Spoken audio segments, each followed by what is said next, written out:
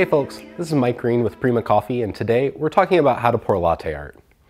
Latte art is one of the most recognizable hallmarks of specialty coffee, and it's something that you probably see at every cafe that you visit. So long as you have a way to make espresso and a way to make microfoamed milk, it's something that you can do yourself as well. So today we're going to talk about what you need and what you need to know to be able to be successful. So let's start with what you need. First, you're going to need a way to make espresso and steamed milk. I'm using this E61 espresso machine. It's going to be plenty sufficient for me to do what I need. So long as you can make espresso and make steamed milk at home, you should be totally fine. If you don't have a way to make steamed milk at home, they do offer other sorts of microfoamers out there that you might be able to utilize, but today we're going to focus specifically on steaming. You'll also need a steaming pitcher with a nice pouring spout. The spout should be able to get you nice and close to the level of liquid in your cup, and that's going to allow for you to make nice, bright designs. And lastly, you'll need a cup, preferably with a nice rounded bottom to it. That rounded bottom is going to help your milk flow the way that it wants to, and that's going to make your even and symmetrical designs much easier to execute.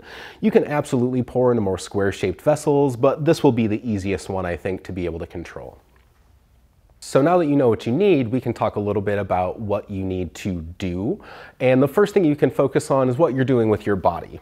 So we can start with holding the pitcher.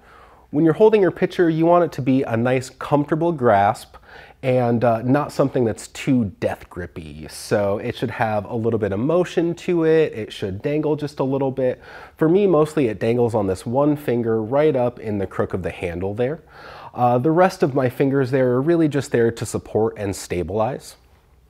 Aside from that, when I'm pouring, I want to make sure that I've got my body nice and square.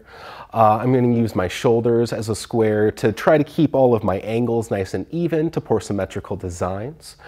You also want to keep your arms down at your sides, hands in front of you so that you can see easily what's going on. This is going to make troubleshooting a lot easier, and it's going to make it a lot simpler for you to be able to pour nice, consistent, symmetrical images on top of your cups. The next variables for you to think about before we start pouring are going to be your pour speed and your proximity to the cup with your pouring pitcher. These are going to be important because they're going to help define whether or not we're simply mixing these two liquids together or actually using them to create forms. As you pour from any sort of height above your cup, couple of inches even, we're going to simply be mixing these two liquids together, which is how we're going to start. But the velocity that gravity provides as you're pouring will pull your milk straight through. It'll mix with your liquid espresso and get you up to the level that you need to be to make your form. Once you get down nearer with your proximity, that's going to allow for you to finally start drawing white lines on top of your brown coffee crema. You want to be, I would say, within 1/4 of an inch, maybe 1/2 centimeter, to really be successful in making nice, clean-looking, bright designs. Once you're down here, your pour speed will also affect the way that you're drawing on top there. So a slower flow rate is going to give you more dramatic and bold strokes with your milk, whereas a faster flow rate is going to give you more delicate designs. It'll give you the ability to be able to sync parts of your design if you'd like to. So you can play around quite a bit with pouring at a fast flow rate or a slower flow rate to try to accomplish what you're looking for. So the last mechanic that we can talk about is going to be your spout placement in relation to your cup. The tip of your spout is always going to define the top of your shape. So if you expect that you would like to put a heart in the center of this cup, you'll need the tip of your spout to actually be above the center of the cup as you're pouring, nearer to the lip that you are pouring from. If you were to pour dead in the center with that, you're going to pour a shape that only fills up the bottom half of the cup.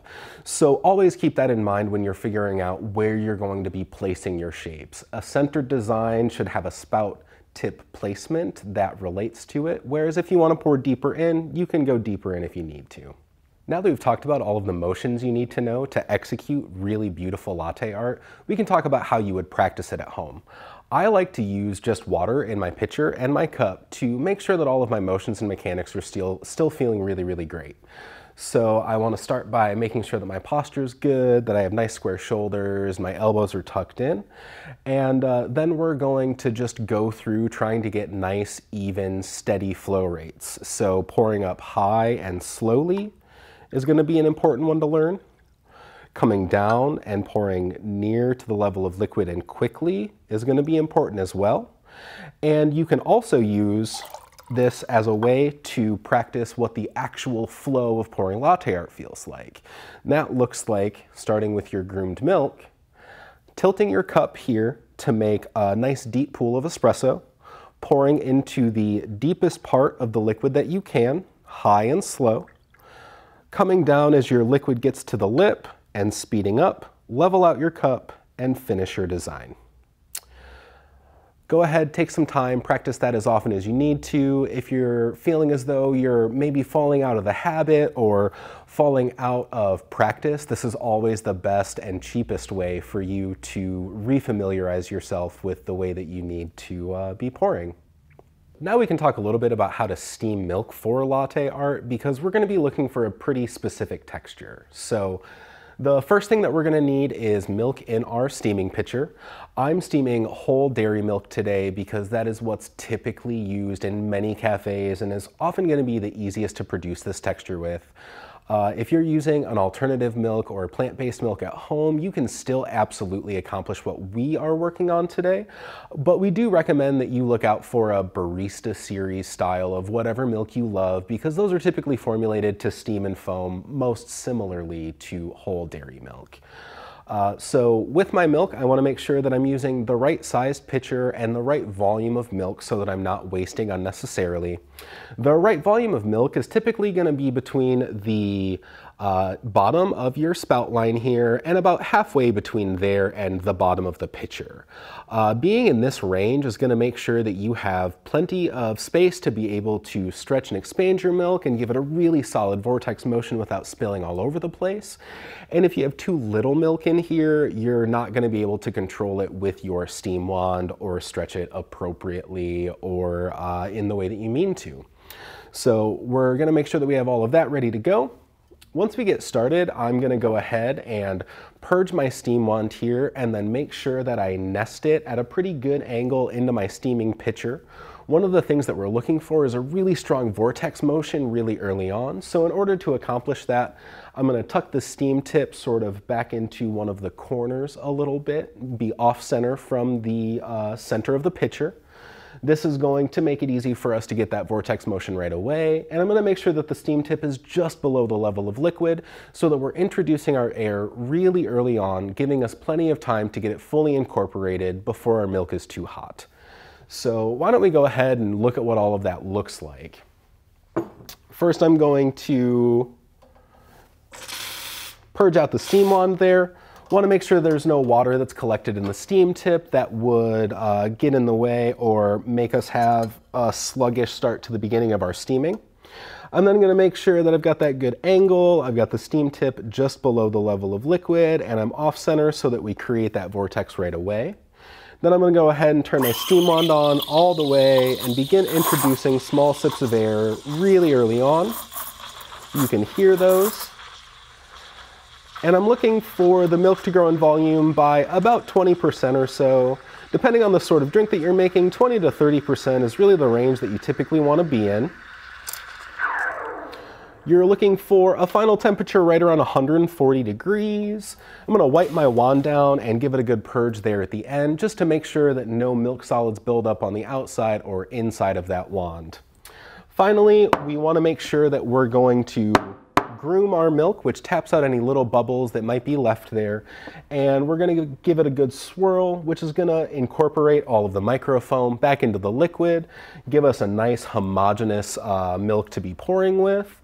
And it's also going to create a really beautiful shine on top that just makes everything look the way that you're going for. And as I swirl this around, it should be just about the consistency of wet paint. So it should have some thickness to it, but still be plenty fluid, something that you can control and manage. to execute some of those more complicated designs. So now that we have some milk, let's talk about what you do with it. So for these examples, I'm going to show you with water what the mechanics look like, and then I'll actually demonstrate with milk and coffee so that you can see how it all comes together. The first thing that we're going to learn how to pour is going to be a basic dot right in the center of our cup. This will be the basis for a lot of the latte art designs that you see on a regular basis, and is going to be the simplest way for you to be able to practice at home and make sure that you're getting your symmetry and your contrast and your placement all where you want for it to be. So the way that we're going to execute this is going to be just like every other time, starting with a tilted cup, starting with a high and slow pour rate, just like that, in the deepest part of our liquid. Then I'm going to come down and speed up while we level out our cup, and we're going to make sure that our spout is placed in such a way that the dot ends up in the center. So let's see what that looks like when we're actually live working with coffee and milk.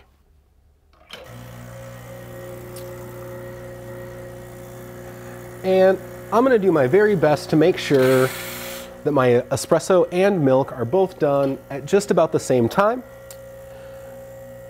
This is going to make latte art the easiest it can be for us, because both steamed milk and espresso start to break down pretty quickly after you're done producing them. So keeping them both as fresh as can be is going to tend to give us the best result.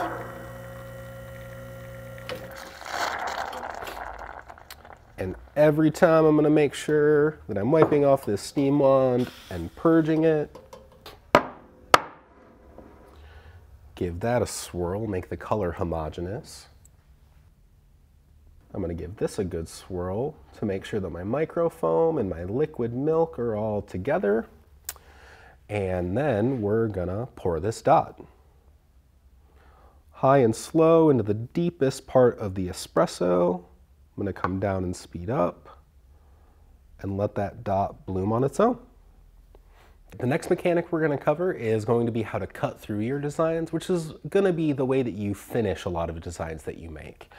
This one is deceptively difficult, only because you need to make sure that you're getting a nice clean cut and you're not dragging a big thick line through anything when you don't mean to be. So the way that we're going to accomplish that is going to be by making whatever shape that we're making. So I'm going to mock pouring a dot here. And as I get close to finishing, I'm going to raise up and cut straight through. It's that small lift up that's going to give you a clean finish to your design, as opposed to giving you something that looks a little less intentional. So now we can see what the cut looks like with espresso and milk. And we're going to go ahead and start by pouring just the basic dot, a high and slow pour, coming down and speed up, make your dot there. Lift and cut through, and we've made a heart. The next mechanic we'll need to cover is the wiggle. And the wiggle is going to be a process of learning how to make really small motions here in your hand and not making any big dramatic motions with your arm, wrist, or elbow. And those small motions are going to help you create more consistent wave patterns. So what we're really looking for is, and I'm going to get rid of this water actually, a nice motion just a little bit like this. And what that should ultimately look like when I put the water back in here is that we're going to get a nice smooth pendulum motion with our liquid. So having too aggressive or too much motion as we are pouring would make it real sloppy, make it real erratic, and make it something that we are not ultimately looking for. Whereas if you get a nice flow going on, you can trust that it's going to end up looking nice and flowing in the cup. So putting the wiggle into practice, we can add a little texture and flair to the heart that we just poured. So I'll start again by pouring that dot, a high and slow pour here, come down and speed up, and I'm gonna wiggle to get that pendulum motion, lift up and cut straight through. Now we've got a nice textured heart. The last technique that we're going to need to cover is going to be how to stack shapes or push them into one another. This is really the process of deciding where your placement is going to be, and in some instances, how your design is going to end up looking. So in order to stack designs together, you will start with this high and slow flow rate, and you will make your first design and place it wherever you mean to place it. Then you'll stop your flow entirely and start again, placing your next design where you mean to place it. If you want to push designs into one another, this is a great way to get big, expansive wraparound shapes, or just to reconstruct sort of the way that you've already designed things. You can do a similar motion starting with one dot, and then using the flow of milk and motion in your pitcher, you can then push a dot into another dot. And you can do this repeatedly until you run out of space in the cup, but it's a fun way to add all kinds of texture to your designs that you wouldn't have otherwise. So we can push and stack to make designs like tulips. So I'm gonna pour one dot as my base, push another dot inside of it for a wraparound effect, and then place a heart right on top where I cut through to make my three-tier tulip.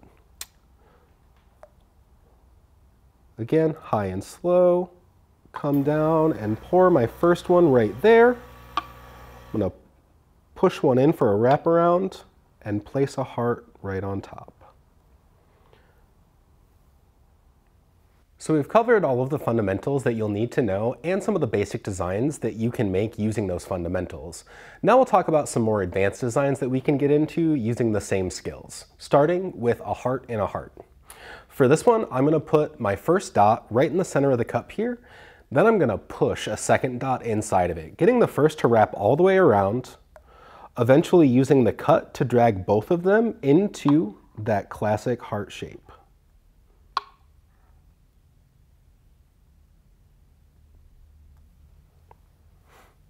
For another fun heart pour, and one that's going to be a little less symmetrical than our others, we can pour a wave heart. For this one, we're going to use the wiggle to paint a wave around the outside edge of the cup using asymmetrical spout placement. And then at the top, we're going to draw a big dot and cut through to make our wave, to make our heart. So I'm wiggle, wiggle, wiggle all the way around to the top here and draw through to make my heart. We can use the wiggle motion and a moving pitcher to make a classic Rosetta design as well. To do this, we'll start with our spout tip just exactly halfway through our coffee with a nice wiggle and high flow rate to make a blooming base. Then we'll slow down the flow rate a little bit and move our pitcher back, continuing to wiggle to draw our leaves and leave them in place as we move back toward the top of the cup. Once we get to the top of the cup, we can leave a big dot right on top and cut all the way through for a classic Rosetta. For another look at a Rosetta style pour, we can use a much slower flow rate and a much wider pendulum motion to paint a Slosetta. So for this one, we'll start with center of the cup, pitcher tip placement to start making our base, and then draw back and out wide to draw the leaves, circle around and through to make our Slosetta. Putting all of our fundamental techniques together can produce some really fun, more advanced pours. For this one, I'll pour a ripple-based tulip, stack some tiers into it and on top of it, and finish it all off with a double heart. So I'll start with a really aggressive tilt in my cup and center placement for my first tier.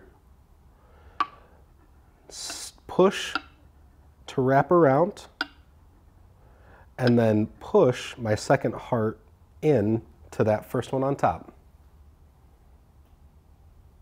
For another fun asymmetrical design, you could take a crack at a swan. This one is going to start just like a Rosetta does, with a pretty fast flow rate and a wiggle base right in the center. That'll bloom out to become the swan's body, and we'll draw back just like the Rosetta to make the feathers for the wing of the swan. Then we're going to cut through on the inside of those feathers, plant a dot at that base so that we can draw up and away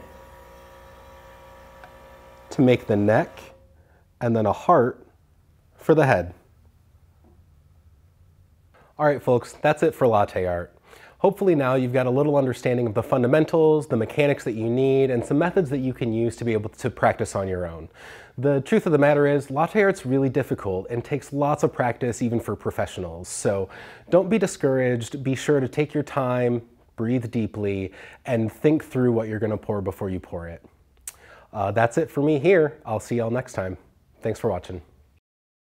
Hey folks, thanks for watching. If you want more videos like this, you can find all sorts of comparisons, product overviews, and educational content right here on our channel, so be sure to like and subscribe. And of course, you can always find us online at primacoffee.com. See y'all next time.